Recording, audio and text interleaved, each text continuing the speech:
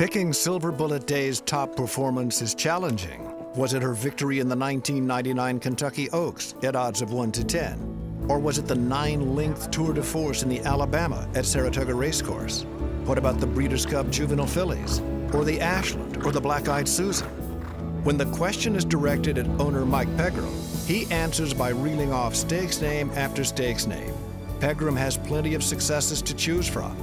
The Silver Deputy filly won 15 of 23 starts while earning over $3 million. At the time of her retirement in the summer of 2000, the two-time champion stood second to Serena's Song on the career earnings list for females. Silverbulletday won her debut by 11 lengths and quickly established herself as a standout.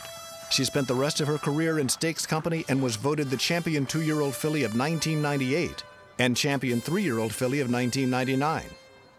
Bred by Jeffrey Morris Highclere and John Crooks Clear Creek, Silverbulletday was purchased by Pegram for $155,000 at the Fasig-Tipton, Kentucky July yearling sale. She was trained by Bob Baffert. Her first start and a later victory in the Debutante Stakes came at Churchill Downs. Sent to California, she traded stakes victories with stablemate Excellent Meeting.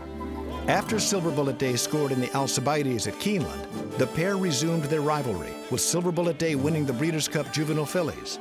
Here's the winner, the filly champion in Silverbulletday. She completed a 6-for-7 juvenile campaign with a 10-length victory in the Goldenrod Stakes. At 3, Silverbulletday opened the season with 5 consecutive victories, stretching her winning streak to 8. Those 5 included the Ashland, Kentucky Oaks, and Black-Eyed Susan.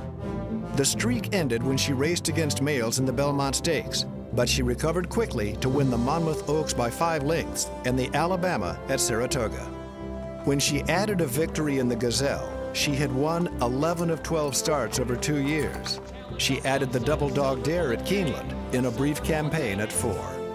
2009 Hall of Fame inductee, Silverbulletday.